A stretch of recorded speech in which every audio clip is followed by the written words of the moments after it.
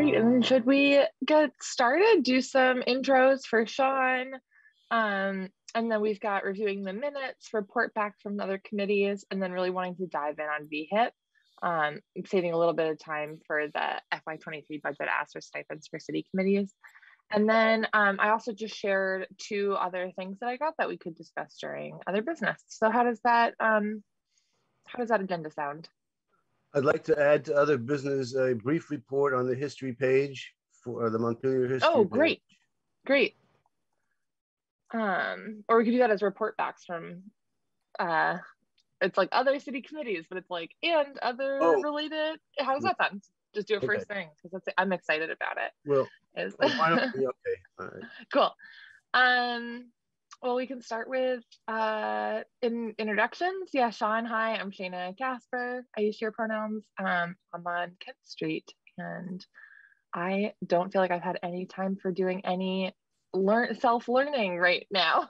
It's like very silly, but obviously I'm always learning, but always little fried at the moment. But I'll pass it to Michael. Hi, I'm Michael Sherman. We have communicated by email. I'm a member of this committee and also of the Montpelier Community Fund Board. And I've been a resident of the city since 1985. Pelin, do you want to go next? Yeah. Morning, I'm Pelin Kohn. I'm also board member. I work for Norwich University, and like Shine, I didn't do too much because it was a grading week, all the midterms and everything. So maybe next time I can share with something about like new learning opportunities. Jeremy? Morning, my name is Jeremy Beaudry, resident of Montpelier on Elm Street, and a member of the committee. All right, and Cameron? I'll just keep calling on people. Here we go. Hi, I'm Cameron Niedermeyer. I'm the staff support for this committee and the assistant city manager. And Lauren. Hi, good morning, everyone. Lauren Hurrow. I am the city council liaison. So I'm the city council for District 1. And one self-learning thing, I've been reading the book White Rage, which I don't know if anyone's read, but really just like fascinating and awful history of kind of like US history with like through like Reconstruction, and I'm like halfway through the book now, but it just like is, you know, a lot of history we didn't learn in school of like how people worked to uphold, you know, Jim Crow, segregation, the white supremacy structure. So would recommend that book, even though I'm just halfway through it. Thanks. And Sean, do you want to introduce yourself? Sure. Good morning, everyone. My name's Sean Gilpin. I am the director of the Housing Division at the Department of Housing and Community Development, which is part of the Agency of Commerce and Community Development. And happy to talk about VHIP. It's an exciting program we're hoping to have up and running imminently.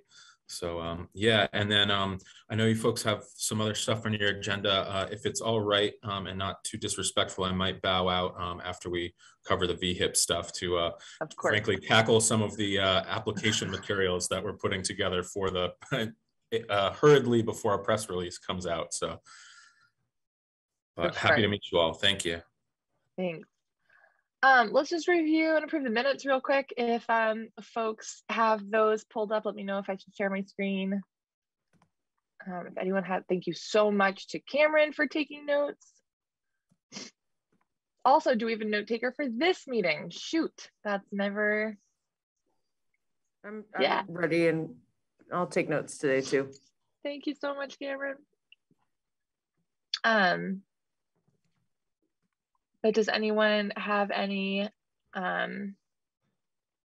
edits? Move to approve the minutes circulated. Michael made a motion. A second. Jeremy seconds. All in favor? Aye. Aye. Hey. Any opposed? All right. And so then for report backs, Michael, do you want to share a little bit about the website? And then does anyone else have other city committee report backs as well, or other related report backs? Okay, I can just tell you that we have two authors, Jess Robinson, the state archaeologist, did the prehistory or the indigenous history of the area, and Paul Carnahan, the librarian at the Vermont Historical Society, did the rest. I've gone through them. They're both in second revisions. We're working out a few things. I'm not sure if the city folks want to vet them before you put them up. Okay, because there are a couple of places where Paul and I have had an exchange and we're not quite sure what to do next. Okay. And then after that, after we've gotten the text put together, Paul and I will look for photographs and other images, and maybe Jess will be involved in that as well. We did have a budget for this. Paul is receiving a stipend for his work. Jess said that that's part of his job. He wouldn't take a stipend, so that was very kind of him. And we have $100 set aside for the use of images if the Historical Society chooses to impose its usual fee. So I think we're getting close to the end, and so amazing, Michael. I'm so excited to read it and to have that as a resource. Like, it just feels so like such a clear step and like thing to check off. And like, there's not often in this work you're like, awesome, we did the thing. And this feels like we're like getting close to doing that check. Right.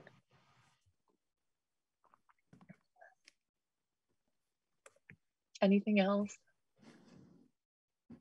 That's my excitement. I don't know.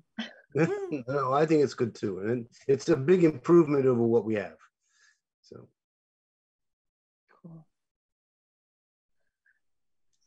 And then, yeah, anything else from, the school board meeting, it feels like a million years ago, and yet it was just 2 weeks ago from our last meeting of police review, budget, school board, all the different things that we're all engaged in. Quick update on police review, and Michael, please, and Cameron, add in. But our last meeting, the Montpelier Police Department came in and gave a series of updates on actions that they were taking that were kind of putting into action a set of the police review committee recommendations. And, there was like a suite of them that the police department and police review committee all kind of agreed on. There's still a handful of items that were recommended that the police department is either like just not acting on yet because there's more work to be done or figuring out, and some things that they didn't support. So those are still kind of in progress, but a lot of like training and resources around that, body cameras, some other things. There's just a lot of work going on and better transparency around data. So anyway, it was very encouraging to see a lot of work underway of moving forward a lot of the recommendations. And of course, like more work to be done to follow through on all of them and take out some of the ones that were, I think, more controversial and see what happens with those with council. I'll just say the review committee is no longer an active committee. It is our commission expired. And so the folks who showed up are doing this as a kind of volunteer, well, it was all volunteer, but kind of watchdog and reference, so if we'll have other meetings in the future, just to sit, to keep up with what the police and the city are doing. And I'm not sure what will happen is with whether the city will appoint another committee, a permanent committee. It's undecided yet, I think. I don't know what the city council has been thinking of. Yeah, I don't think we haven't even really talked about that yet. I think it's like, let's focus on implementing the first set of recommendations and then figure out what the next phase looks like. Is my sense. Great.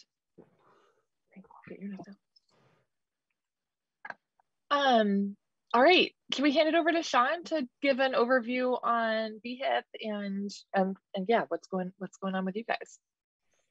Sure, great, thanks so much again. And yeah, so I'll jump right in. So VHIP is, it's actually so it currently stands for Vermont Housing Improvement Program. There's been some changes over the I. It's been noted. It's been called investment. It's been called incentive, but we're going with improvement. So Vermont Housing Improvement Program, and it's actually a type of program that our department has pitched for a number of years, and unfortunately, due to just other political ramifications, it hadn't gotten much traction, or at least the bills that it usually got associated with over the past couple of years didn't end up making it through the legislature. However, we were lucky enough last year to be able to use some of the CARES Act funding, the coronavirus relief funds, to run a program that was actually called the Rehousing Recovery Program. So if you see RHRP and wonder why that acronym is being used, we used CARES Act funding to run a substantially similar program to what we're hoping to launch again. And the idea is to working through the 5 homeownership centers throughout the state. So they cover every region of the state. For you guys, it would be Down Street Housing and Community Action, or excuse me, Community Development. Just usually referred to as Down Street. You guys are probably familiar with them. So working with the 5 homeownership centers throughout the state to identify private property owners who have potential rental units that are offline or have other habitability issues, code, rental housing health code issues, and providing relatively small grants. And I say relatively small in sort of the context of affordable housing development. So grants of up to $30,000 per unit. With the VHIP, it's a 10%, or excuse me, a 20% match is required. And the goal is to bring these units back online and rented at affordable rates for at least 5 years. And we were able to successfully bring online about 249 units of housing this way in the CARES funded program. We originally had asked for general funds to continue the program, and the governor's budget request last year requested $5 million each year for 3 years to run the program. The legislature ended up actually giving us $5 million of American Rescue Plan Act funds, which admittedly, it's understandable that they wanted to use, some of the federal funds that are coming into the state. Unfortunately for us, that complicates things a little bit because of the required uses of those funds. So the way that we're running the program, or at least are proposing to run the program in the coming year, is, so again, it would be grants of up to $30,000 per unit. The units need to be vacant because of code noncompliance. There still needs to be that 5-year affordability covenant, and that will restrict the rental rates to what's sort of wonkily called the HUD fair market rent, which in colloquial terms, that's just the maximum amount of rent that Section 8 or Housing Choice Voucher can pay. So the idea is to keep the units affordable for at least 5 years. And also the sort of big caveat with the ARPA is that the units actually must be rented to somebody who is exiting homelessness. And so the property owner is going to be required to, and that's also a 5-year covenant. So the property owner is going to be required to work with what's called the Coordinated Entry Lead Organization. And so if folks aren't familiar, we have a network of homeless service providers that the Department of Housing and Urban Development, HUD, refers to as the continua of care. And Vermont actually over the last couple of years has implemented basically a data management system, so that when people are sort of touch the system, so to speak, so enter a shelter or receive assistance from a homeless shelter provider, their information is collected in a secure system, and that's called coordinated entry. And the idea there is that, you know, if I were to need services from, let's say, a shelter in Barrie or Montpelier, and then, you know, a couple of weeks later moved up to the Burlington area, I wouldn't have to redo an application and all the rest of it. They already have the info in there. So the idea is to kind of streamline sort of one point of entry to the whole system. So that's just a little background on why we're choosing to use the coordinated entry lead organizations, because they're well equipped to sort of make referrals to landlords. So that's sort of in a nutshell. So I'll stop there. I know that was a lot, and take some questions, and then I'll happy to elaborate. I have a question to start.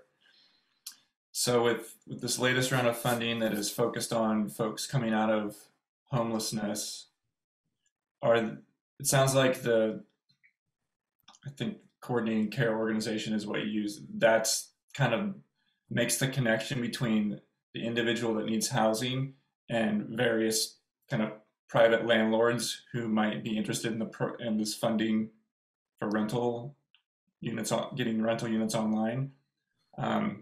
Is that really the only kind of conduit for folks to get housing? Is that the process? That is how we envision it working this time around. And that particular nexus between the ARPA funding and the homelessness, that might evolve over time if we do end up getting either additional funding or different funding sources for the program. But yeah, the idea is that the coordinated entry lead agencies are kind of the best suited to quickly make the referral and make ongoing referrals, because we are going to require for that 5-year period that at turnover, the property owner needs to go back to the coordinated entry agency to bring in, you know, new. So it's not a one, you know, for one and done. But yeah, they're kind of the more sophisticated groups.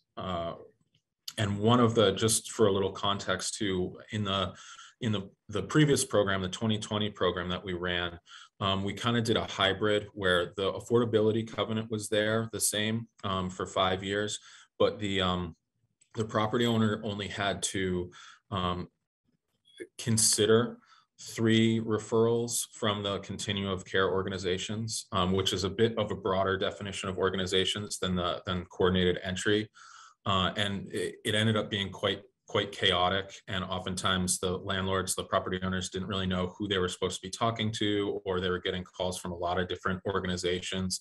So we're trying to streamline and make it a little more concise about exactly who they should be going to, just to make it a little simpler and more successful in trying to serve people who are most in need.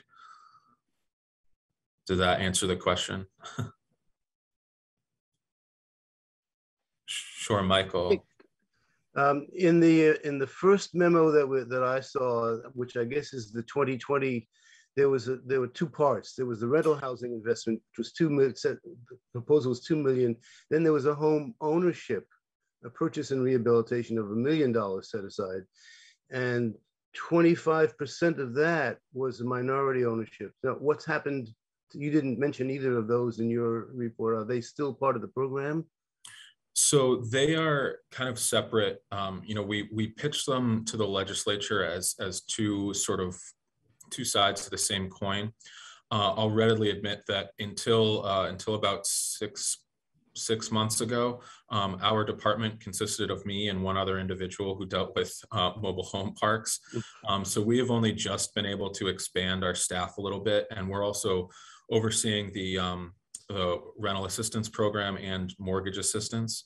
So admittedly, we have not gotten this home ownership rehab program up and running, although we have the appropriation for it. And once we get VHIP going again, we'll probably pivot to opening that back up. But the idea there is similar, but on the home ownership side, basically to provide essentially construction loans for first-time Vermont home buyers who, might be able to afford a place that needs immediate work. And right now it's really difficult to get financing for that. We've been hearing anecdotally, especially from realtors, that, people might get qualified for a mortgage, but then as soon as the inspection comes through, the bank is no longer interested in financing a particular home because of the repairs that are needed. So our idea there is to start and operate a program that would be ongoing, to kind of do a similar thing with addressing habitability and rental units through VHIP, but have it be for first-time home buyers who might be interested in purchasing and fixing up homes. I will say we actually have been doing some research and have found there's actually a HUD program that might be a really great match with this. And we've been in discussions with the Vermont Housing Finance Agency as well, which has a down payment assistance program. So we've been tinkering a little bit with how the home ownership side will work, but we're still a ways away before we can, before we're ready to launch that. And is the minority ownership set aside still part of the plan? It's still part of the plan, although I hesitate, and this might seem like parsing words, I hesitate to call it a set aside because there's some fair housing implications so I think it would be more accurate to call it a goal, and we're going to achieve that goal by sort of specifically reaching out as best we can to BIPOC and other minority communities in order to make sure that they have enough access to these particular funds in order to reach that. But I would be hesitant to call it a true set aside. Well, I was just quoting from the memo. I appreciate that, and I regret the wording of how we put that together, but just want to be clear. And did the legislature have to approve that change from a set aside to a goal, or is that? I believe in the, well, we're actually in an interesting situation where both VHIP and this home ownership program were described in S79, which had a larger rental housing safety and registry components. In the quirks that are our legislature, the policy bill ended up getting vetoed by the governor because of concerns about the rental registry, which is, in my humble opinion, rather unfortunate. However, the appropriation did actually make it into the budget. So one of the reasons why it's taken us so long to get VHIP up and running is we're in kind of an interesting legal situation where the policy describing the program wasn't passed into statute, but the appropriation was allowed. So we had to figure out whether or not we were legally even allowed to run the program. And after a lot of consultation with various lawyers, it was determined that our department has the statutory authority to create programs to address housing. And since we had the appropriation, we were able to move forward, but it delayed things. So that's a long way of saying the legislature did not actually, and for what it's worth, in S79, I believe the change was made to call it a goal rather than a set aside for those reasons. And I'm hopeful. My understanding, and I don't want to speculate too much, but my understanding is there's been some conversations between the chair of the chairpersons of the two housing committees in the House and the Senate and the governor's office, and I think they've come to a reasonable agreement. Compromise is the word that's escaping me. A reasonable compromise on what will have to be a new S79. They'll do a strike all because the dates that were included in that have passed, and so they can't simply do a veto. It would be impractical to simply try to do a veto override. So there's going to be some changes, and I'm pretty confident that early in the session we'll see the actual statutory language pass, and that'll also help us kind of move forward with the homeowner aspect. So yeah, that's all. That's as much reading of tea leaves and looking into the crystal ball as I'll go for the next legislative session. I've been around just long enough to know that never expects the expected. And it's probably anomaly that the money is there, but the policy isn't. Usually, in my watching Congress, they'll pass a bill and say, "Oh yeah, we'll do this and that," and then they don't fund it. Yeah, that is my experience as well. So this is quite a cart before the horse situation here. Congratulations! Yeah, thanks. You at least have the funds. That's good. Yeah, I will say, if there's anything beneficial out of this pandemic, it's been an incredible amount of resources going into housing and homeless service.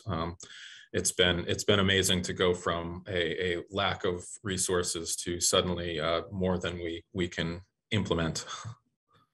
So we've got a rapidly increasing unhoused population here and no place to put folks. So what is the realistic timeline of some of these opening up for folks, even if they're in the continuum of care? Is there going to also, side note, is there going to be preference for people who are already in our community? Or will people be like trucking into communities that have these programs? First off, the timeline, I expect that will be, let me back up. So the homeownership centers, downstreet included, have already begun sort of informal waiting lists of interested property owners. So they've got people in the queue who are interested, understand the parameters, and are ready to begin construction as soon as they get the green light. I'm hopeful that the program will sort of officially be launched and will start projects prior to Christmas. We're being pretty aggressive about trying to get this going. So this month, I think, is reasonable that properties will start work. We have a requirements in the agreement letters between the homeownership centers and the property owners that the properties need to be completed and occupied within 18 months of signing the agreement letter. We worked a lot faster than that last year, just because of the nature of the CARES Act funding. So I think we'll probably start to see units opening up in the spring or possibly even before. It sort of depends a bit on the amount of work that needs to be done to a particular unit. Some might be relatively small fixes that can happen quickly. Some might be much more serious renovations, or even converting buildings that have poor layout or too many bedrooms for the market to multiple apartments is another option for these funds. So it won't be a silver bullet to completely eradicate homelessness in the particular area, but we're hopeful that it will be a good dovetail into other efforts going on.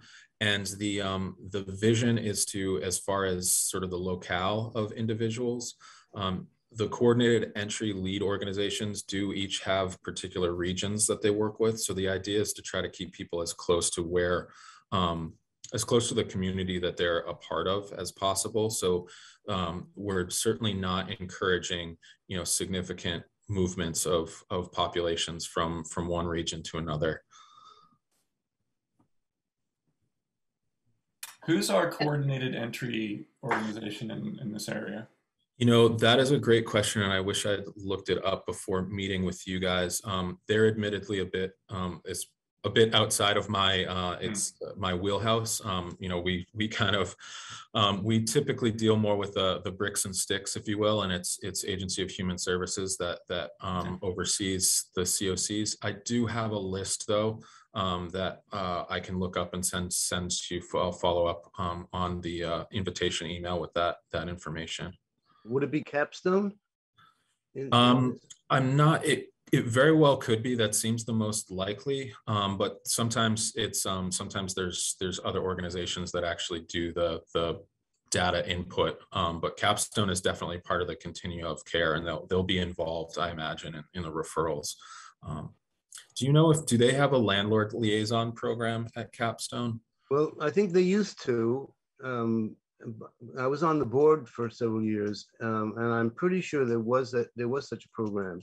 Yeah, I don't know if that's still the case. They got sort of out of the landlording stuff. They unloaded their own properties, and I don't know what their relationship is with other landlords. The other kind of technical question I had is, and maybe we don't need to know this in our committee, but where's the kind of flow of information in terms of Montpelier, the city, understanding the breadth of this program and how many units we might be expect to come online in the next 18 months? Does Downstreet own that information? Are they interfacing with other city groups? I guess just in general too, like what does $3 million mean for the state too? Yeah, thanks. Yeah, so we anticipate, so there's a $5 million allocation, and it's going to be distributed, like I said, between the 5 homeownership centers.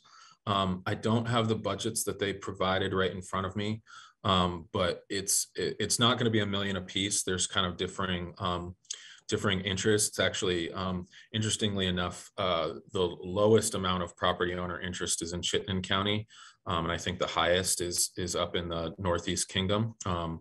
I don't recall the numbers that Downstreet is considering. We anticipate that with that 5 million, will probably translate into about 140 to 145 units throughout the state. So it's not an enormous amount, but it's definitely, it's not insignificant. There has been a lot of legislator and gubernatorial interest in this program. I don't want to speculate too much, but I think it's safe to say that there's going to be an ask from the governor's office in the Budget Adjustment Act to increase the amount of funding for this program in particular. And one of the reasons why we're getting wait lists, and there'll be hopefully next week a press release on this directing people to contact their homeownership centers if there's interest, is to kind of develop some support for the program and really be able to articulate why this should be funded at a higher rate than the 5 million. For what it's worth, right now, especially with increased material and labor costs, we're seeing a traditional sort of multifamily subsidized housing development costing about $300,000 per unit. So the idea of bringing units online for $30,000 per unit, 1/10 of that public investment, is naturally getting a lot of attention with appropriators. So my fingers are crossed that we'll see this program grow in the amount of money that's available for it, and hopefully the interest will stay there. So all that's sort of again a long answer. Sorry, I keep being so verbose in these, but there will likely be more interaction more information sharing between the homeownership centers and localities this time around than in the what seemed like a one-off with the CARES funding. It's also good to note that our department for the first time ever has actually been able to hire a communications director. So we now actually have somebody who can specifically get some of this information out. In the before times, it was just me writing press releases and updating our website along with actually administering all the programs. So I'm hopeful that we'll be able to be a conduit for more information for interested municipalities. But also, do you have to opt in or anything, or is it? I mean, this is just happening. I don't have to it's just to get the word out, right? Yeah, there's no opt in or opt out. It's working with private property owners to improve properties. I would hope that there wouldn't be any municipalities that want to opt out of improving the housing stock in their area, but I'm sure there's some healthy concern about exactly what that would mean. One of the reasons I think why this program has gotten quite a bit of traction and talk is that it's not concentrating poverty. It is trying to spread people out so that you don't it's perhaps a little bit more palatable to have an apartment here or there as opposed to say purchasing a hotel and running it as a transitional housing that kind of can get people a little concerned about the effects of that. But no, there's not a particular, not a particular opt-out. I'm sure the homeownership centers would be eager to partner with, or I'm sure Downstreet would be eager to partner with you guys to, to broadcast the availability of the program, and we would certainly encourage that. That was going to be my next question. What can a committee like this do to be of some help to you, if anything? Off the top of my head, I don't know that I have a particular plan for a group like this, other than, yeah, I am happy to, keep you folks on my list of groups to contact when things change or more things become available. To reach out to whatever your own networks or distributions, listservs, the things like that. I think we'll learn more sort of as things evolve and roll out, and we see what the actual interest is. But yeah, I'll be happy to stay in touch as things evolve. Has there been any thinking about, I guess Michael's question kind of got at it, but are there any barriers that you see from local city ordinances or anything that make this more difficult? Any challenges that a city could get ahead of ours, or are there opportunities on the flip side of matching some of our own ARPA funds that the city got to expand or put the program into greater effect more quickly and get more housing units online, or anything like that from a city government level you're seeing would be a help or a particular hindrance to making this as effective as possible? Sure. No, that's a great question. I'll definitely reach out to the homeownership centers and ask about barriers last time. I mean, to be honest, off the top of my head, I don't think that the 2020 program really had too many municipal barriers, partly because we're largely dealing with existing structures. So the level of permitting has been relatively minimal. Although, that's always, we did allow for new unit creation, but not in, I don't think we did any actual new buildings. It would be like converting a carriage house or something like that, or creating a basement apartment or what have you.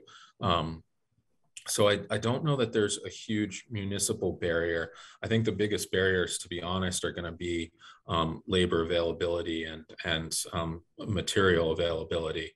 I know that was definitely a difficulty in 2020, although fingers crossed it's not quite as, the supply chains aren't quite as stretched as they were last year, but we definitely aren't back to, pre-pandemic situation, especially when it comes to costs. I'm sorry, there was a second part to your question that is eluding me. Oh, just are there opportunities that cities could have to, right, partner in some way or make their own investments or something that could expand it? Yeah. ARPA dollars as well. Yeah, I'll be candid. I don't think we've really considered a whole lot of sort of municipal partnering on the appropriation side, but I'm certainly happy to have that conversation. I don't see why it wouldn't be possible, especially if there's increased interest. If there's more interest with a particular homeownership center in terms of number of interested property owners than funds available, I don't see why a municipality couldn't commit to applying ARPA funds. I'll actually speak with our general counsel and see if it makes more sense for. Yeah, I mean, I think we could definitely share our grant agreements with municipalities and see if you guys wanted to do sort of follow a similar model and just enhance the amount that's available. I do want to be cautious about reporting requirements with the ARPA dollars are pretty stringent. So I definitely want to consult and make sure that first of all, that, you know, everything's being kept track of so that, you know, and a future audit, which is almost inevitable with these funds, doesn't come back with serious findings. And also just that from an administrative burden, if we're already doing reporting, you know, there's not really a good sense of why, you know, we'd have a municipality reporting on the same projects as well. So I would just want to make sure that we were coordinating that. But I think it's an interesting thought, especially if you're hoping to put ARPA funds towards housing development. Yeah. Go ahead, Lauren. Oh no, I was just gonna say, you know, we're still like figuring out what we're going to do and lots of needs. I just, you know, housing is a top priority of our strategic plan and of our council. And, you know, as Cameron said, we're seeing, you know, obviously, as you know, well, like so many people in our community with needs. So if there was an ability to take some portion and even like sub-grant it to you all to use it and then you do the reporting or something, like, it would just be interesting to know if that was even an option. Yeah, that I think that would probably be perhaps the most efficient. Like I said, I'll speak with our general counsel and kind of pose the question and let him mull it over. Yeah. Thanks. Sorry, Michael. Sorry. I was going to ask you, is there a role here for something, an organization like Habitat for Humanity to be involved in some of these projects? I mean, I know that they usually, the normal way of operating is that the potential owner has to put up some capital and some sweat equity, but it would be one way to lower the building costs if you have a volunteer core. But I don't know if that's, you know, would that fit within the federal and your guidelines for how this gets done, or do you have any restrictions on who is the contractor or things like that? Yeah, so we don't have restrictions on who the contractor is. Fortunately, because one benefit of ARPA is that a lot of the other requirements, including environmental review and things like that, are actually waived because it's considered a disaster relief program, essentially, which is generally helpful just for expediency. Although we're still, you know, doing sort of cursory reviews just to make sure, you know, funds are being spent appropriately and not putting people at risk. That said, I don't know that I don't believe there's been any conversation with Habitat. My initial reaction is again, because this is ARPA, the focus on households exiting homelessness is in large part due to not only the need, but the fact that they're considered, that population is considered categorically eligible. So basically, if somebody is the U.S. Treasury has essentially put in their guidance that if somebody is experiencing homelessness, then they're automatically eligible for COVID relief funding, largely to keep people out of congregate shelters where obviously the virus can spread more easily. So I know that Habitat is typically, at least my understanding is they've typically focused on home ownership for. And so I don't know if sort of the end user, the end resident would necessarily align with this round, but I'd definitely be interested in, if we, as I think I mentioned before, we're really hoping to turn VHIP into a permanent ongoing program. And I think the program parameters will change and just generally evolve as we change funding sources and sort of see the longer term effects. So I definitely think there might be an opportunity to have a conversation with Habitat. To be completely honest, right now, it's a lot of coordination, even just between our shop and the 5 homeownership centers and the coordinated entry lead organizations. So I'd like to get the program sort of up and running and moving before we start bringing in more organizational stakeholders, just for the expediency of getting money out into the streets. So I had a clarifying question. Yeah. I've been talking a lot with some of the folks who have experienced homelessness here, and a lot of them are very frustrated and have given up on the coordinated entry continuum of care process. So would those folks be able to work directly with Downstreet, or do they need to be in the queue through the continuum of care? Yeah, that's a good question. I think right now the way we are structuring it is requiring a pass through with coordinated entry. I think we can probably, if that turns into or becomes, you know, a bottleneck or a reason why folks aren't getting into their housing needs, I think we'll definitely consider opening it back up to the larger continuum of care.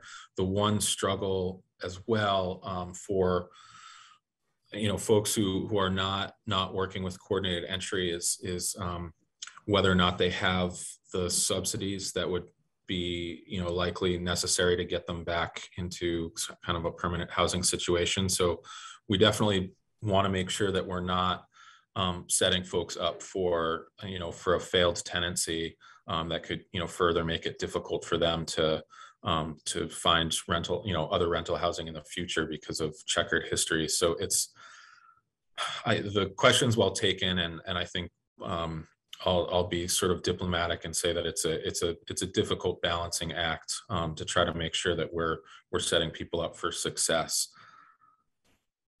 Thank you.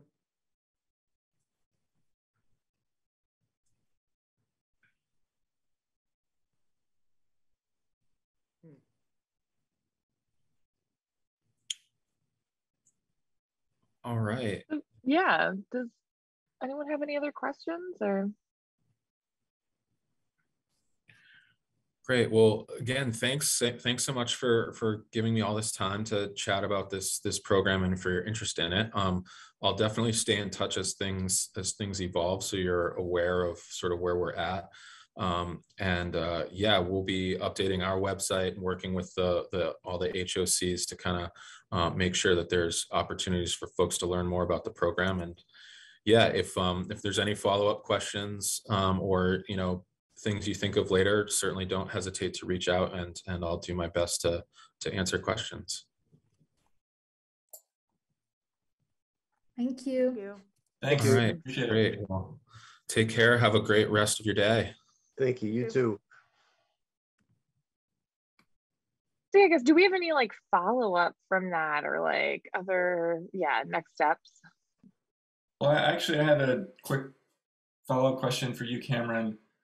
Curious about what you've been hearing from homeless individuals about frustrations you working with, you know, the coordinated entry organization.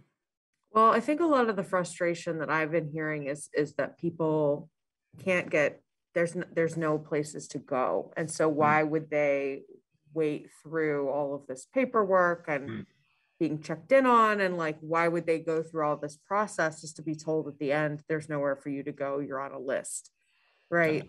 So it's also very hard for people to get connected because most of the people are told to connect through these things through 211, right? And so they're either being put on really long holds, or they can't get a call back because they don't have phones. And so it's a very complex system to connect with, and it's not easy. And so you kind of have to know what you're supposed to be doing, right? So I'm interested to see how I'd like to talk to Downstreet more about how they and you know, the state intend to get the word out that these apartments are becoming available, because if you need to be on the list now to be considered, then how are we getting people on that list? How are we making it easier for them to connect? You know, there's a whole host of things. We're trying to get Good Sam in another way into the transit center now to have more phones and connect people to the continuum of care that way. It's a bureaucracy. It's a very intense state bureaucracy system that people have a really hard time managing when they have no one to support them to walk through that, right? So I would say that this is just another layer of difficulty, honestly, to getting into the housing. But I mean, if it becomes available, maybe by that time, they'll have a better sense of how many people would be eligible and how many apartments are available after that, right? Which would be great to know. Yeah, cool, thanks, appreciate that.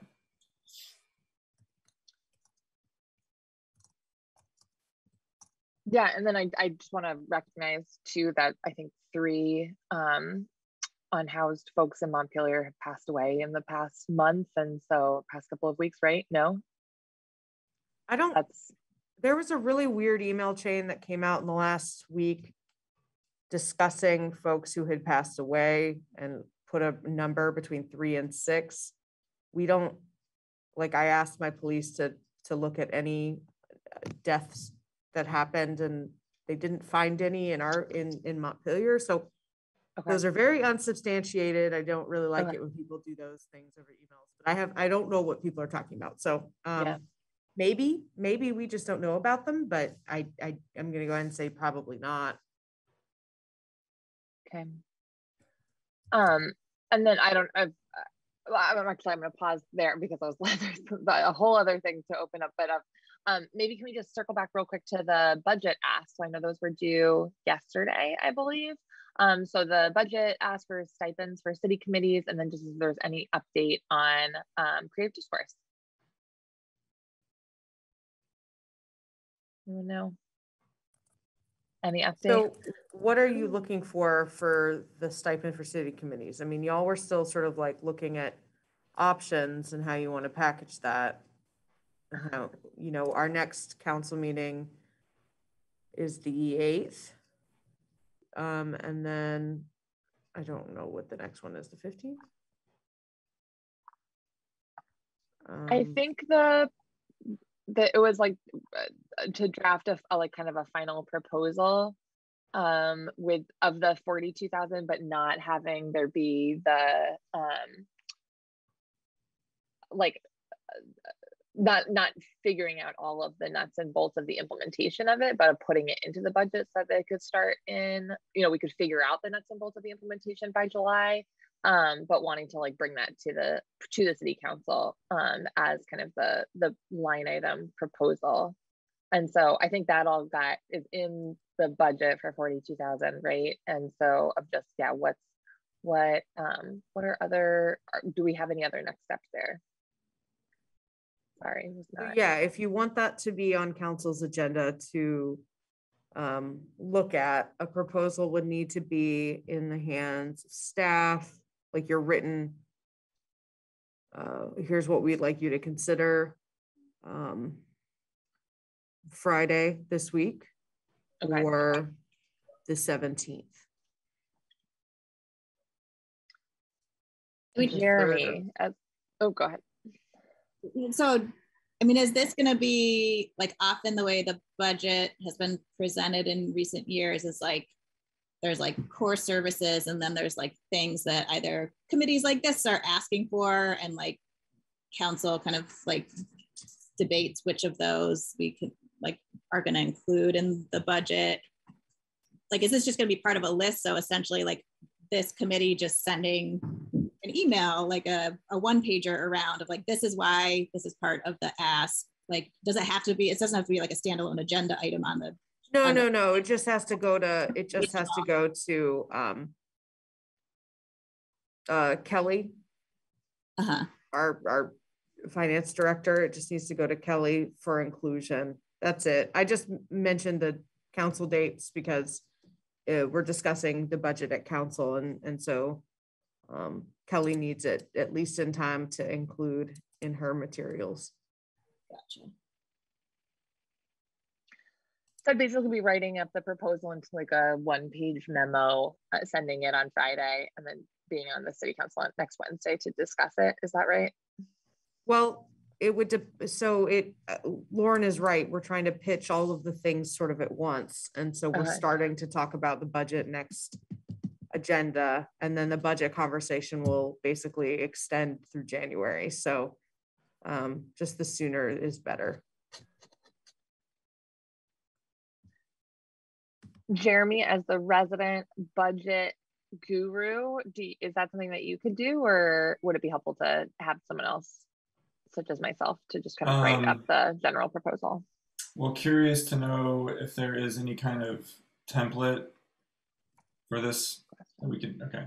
So I can't do that this week, for sure. Other than maybe responding to something, could get into it next week if no one else wants to take the lead on that.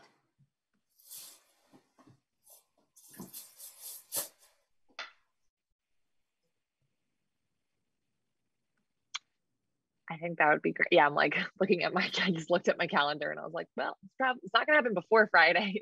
So if we're gonna hold off, then I think that would be great, Jeremy, if you could. Yeah, does that sound good for folks? Oh, sounds not enough. Okay, I'll do my best to build some kind of a one-page proposal, and then share out for you all to comment on individually over the course of next week. Cool, thank you so much. Yep. And for those comments, we can send those, we'll email those comments directly back to you, Jeremy, and not to the whole. Great, yeah. Cool. And then for creative discourse for signing the phase 2 piece, I just didn't know if there was any update from you, Cameron, there. Sorry, I was trying to loop both of those things in together. No, that would need to go on a council agenda, but I haven't touched that, so I will look at that and I will have a report for you by next time on what steps are taking and what we need to do. Cool. Thanks so much. And then the other business, I just wanted to share these 2 things that I had gotten with a request to share. So one was the Human Rights Commission, HRC, I think this was called, scorecard of Montpelier that they got 2 weeks ago. And just thought it was interesting. It would be interesting as a committee just to like look at what they're tracking around non-discrimination laws, like the municipality as an employer, municipal services, law enforcement, and leadership on LGBTQ equity. Obviously, this is like coming from a very perspective around you know, like LGBTQ work, and I think there's some, you know, this is important for all of the work, and so just wanted to share that. So I thought it was interesting as well. And then I got this email from Peter Kelman with a request to share it with MSEJAC. We don't have time to discuss it today, but the proposal of pallet shelters for folks experiencing homelessness in Montpelier. I guess I'll kind of go on record of that. I think that this is, you know, would at the kind of be at the very minimum like a band-aid of kind of this like broader problem that we're talking about. And I'd like to kind of more focus our committee's efforts on like structural change. But I'm open for, you know, having more conversation if folks are interested. I'll say that I had seen this proposal before. Peter contacted me and I wrote a long email response suggesting that there were a lot of unanswered questions here about infrastructure and permits and until they could get those straightened out, I thought it was premature to come to our committee with any kind of endorsement. We could encourage them to move forward, but I'm happy to share my response to Peter with you if you want to see that. I'll send it to you, Shana, and you can distribute it. Share it out. Great. Thanks all. All right. So between the next meeting, Jeremy's going to write up the memo to be able to share with the City Council. Cameron's going to check in with Creative Discourse. Michael's going to share this, the response, I suppose. Any other kind of immediate next steps? So we're still thinking December 15th, yeah? For your next meeting? Does that work for folks? Yeah. December 15th at 8 o'clock. And normally I suggest to folks that they take a holiday breather end of December through the first few weeks of January, wherever y'all decide, so we can talk about that at your next meeting. So I have an agenda for next meeting of the memo for council, read the stipends, creative discourse contract updates, a history update for the website if we have one, if that's ready. And then we'll be talking about holiday scheduling. Does that sound right? Amazing. Should I send the history text to you, Cameron? Yes, please. Okay. And it might